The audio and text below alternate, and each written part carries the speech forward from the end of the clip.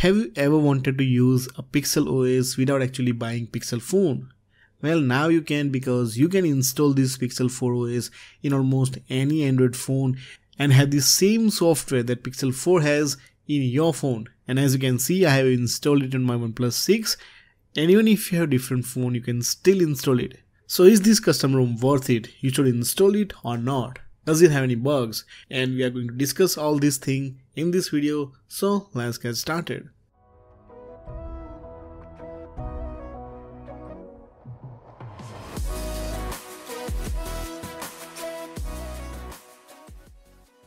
So this custom ROM has the exact software that you get in Pixel 4 phones, plus there are some more features which I will talk about in this video.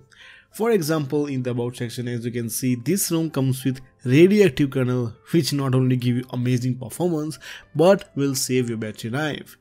And this is the default kernel that comes pre-installed with this ROM, so you don't have to install it manually. So from boot animation to notification drawer to quick setting to all the icons and all the animation, everything is pixelized. And as you can see in the app drawer, there is no junk apps. Even Pixel 4 comes with many Google junk apps like Google Play Movies, Google Play Music, but this one is completely debloated. So you don't have to uninstall anything, and this will save your RAM so you can use it for the stuff.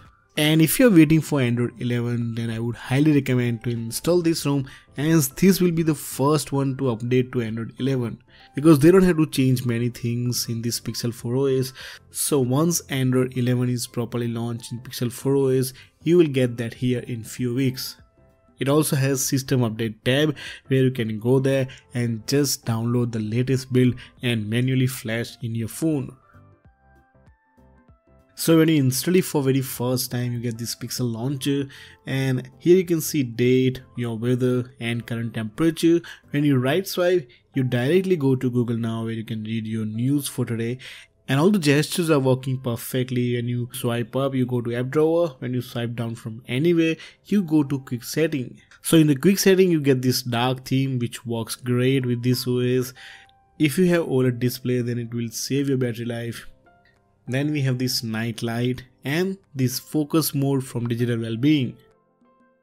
So as you can see, all the navigation gestures are working perfectly well, and all the animations are on point, just like Pixel 4 OS. There is no glitch, there is no lag here.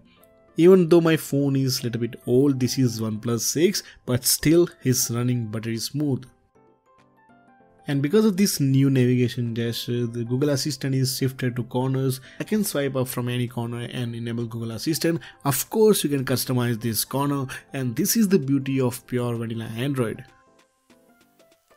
So when it comes to camera, because this is OnePlus phone, it comes with Oxygen OS camera. If you install this OS in different phone, in most cases you will get pre-installed Gcam. So Oxygen OS camera is good, it's average. But if you want higher performance, then you should install Gcam.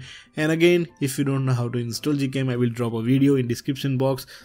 So I installed this OS in OnePlus 6 and Redmi Note 4, and in both phones the RAM management is just outstanding. The multitasking is way better than other custom ROM, and if you're a fan of playing PUBG, then this ROM is really good, as even if you play for long hours, your phone doesn't overheat like other ROMs.